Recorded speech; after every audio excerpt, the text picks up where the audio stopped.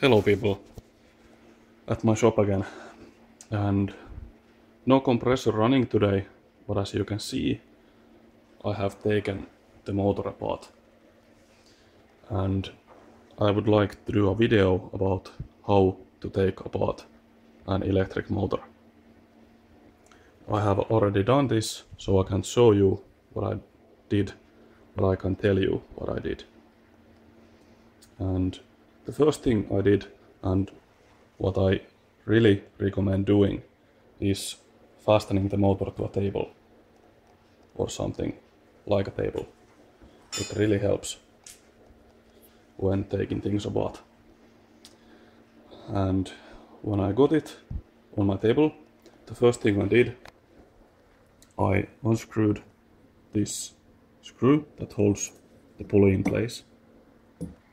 And then I tried to use my puller to the aluminum wheel, but because this is aluminum, I didn't want to use a lot of force.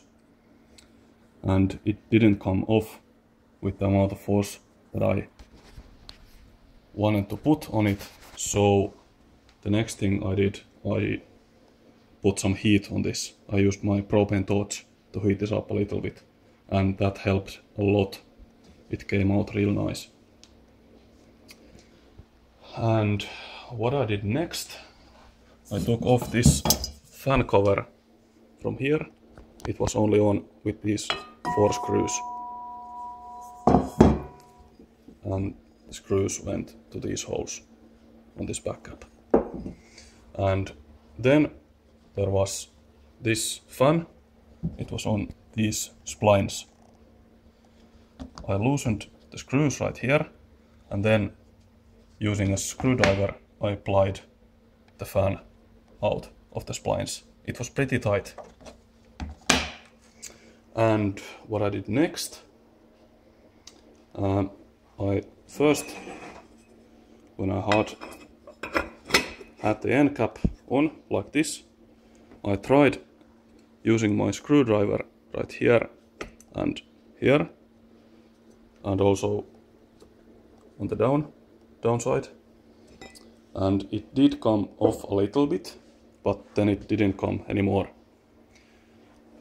But what I did next to get the rotor off, this axle has a center hole in this side also, so I put my pulling tool like this in there, and then I used my hammer right here, and it came out this way really easily. Just a little bit tapping with a hammer. And then I was left with the situation that I had this bearing right here in its place, right here, and I had this one on it, the end cap on. And what I did next, again, I used my pulling tool like this. I set the center right here to the center hole and the jaws behind here, and it only took a little bit of pressure to pull it off this bearing housing. It is supposed to be a press fit, but it's not very hard to pull it off anyways. But you cannot, well, at least I couldn't do it with my hands. And next thing to do is to take off the key, which was in here, and it was really tight. And what I had to do to get it off, I put it on my vise. I put it on my vise like this, with the axle on, of course, and I screwed it really tight, and then when it was on this side, on the vise, I just rocked this side, and after 3 tries, I think, the key finally came out. And it took a little bit of a beating, so I think I'll have to get a new key. These are available at any hardware store. The same place you're gonna get the bearings. And the next thing to do, and the last thing to do also, was to get the bearings out. And as I showed you, the bearings sit right here in their seats. And again, I used my pulling tool to pull the bearings out. And they are pretty tight, but they come out with this good-sized puller pretty easily. I first took this side and then the other side. And remember to take the key off before taking the bearings off.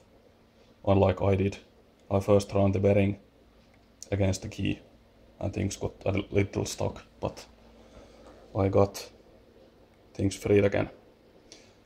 And if you want to clean this rear end cap, it was right on here. After I've got the shaft, everything off the shaft, this was still on here, and I got it off by hand. And I think I'm gonna clean this surface right here, and also this one. And this is what the motor looks like inside. Looks pretty good to me. I've still got the test setup hooked up, but as you can see, the cable is right there, so it's not under power right now, of course.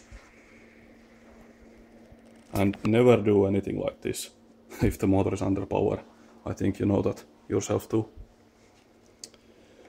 So, what's gonna happen next with this motor? I'm gonna get 2 new bearings. They are the same size, and this key. And about the bearings, the rear bearing is just fine. I think it might be just as good as new, but the front one is not good. I can feel it vibrating a little bit. I think this bearing is bad. So it was a good idea to take this apart. And I guess the new bearings will cost like €5 each. And the key maybe €1 or €2.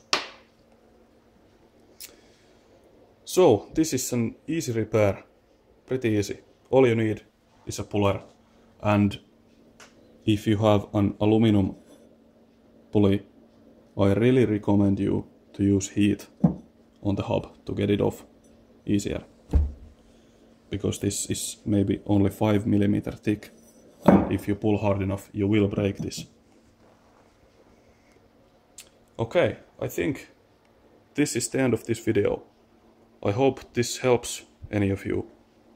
It sure would have helped me if I had seen this video before doing this job. And by the way, this is 4 kilowatt Italian made motor. You can see the number plate.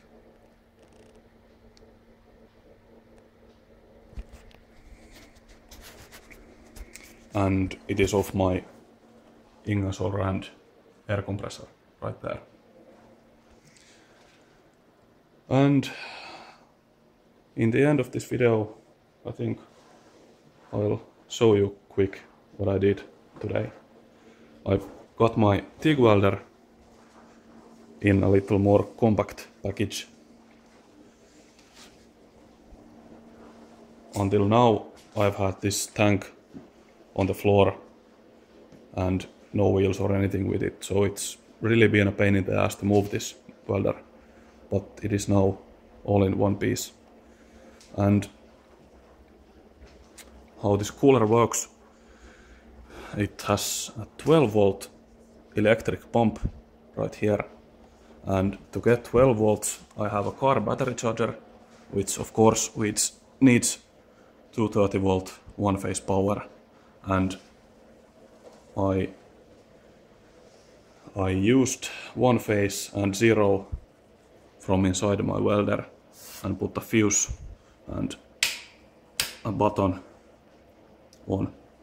So when I press this button, this charger will get power and it will run the water pump. And I also got some extension to the hoses, which were too short also. So I'm really happy about this. It's working great now and it's very easy to move. it has wheels on it. Oops. And I also did something to my oldest earth ESOB MIG welder. I put a new nice roll of 1mm wire on it, and I took apart the welding cable and I cleaned it completely, and the wire feeder also. And I put a new ground clamp on. This is pretty heavy duty clamp. You can see it has very thick copper wires in it. This should be good for quite a few years. And where do I have the old one? I can't find it right now. Oh, here it is. This is not what an earth clamp should look like. This is what the old one was like. And it really didn't do a good job at all.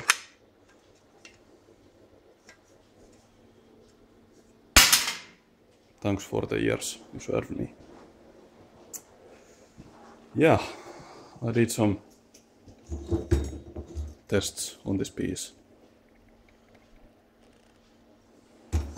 And this welder really does have some kick in it. 315 amps, and I think max amperage is 65% duty cycle, or even more, maybe even 80.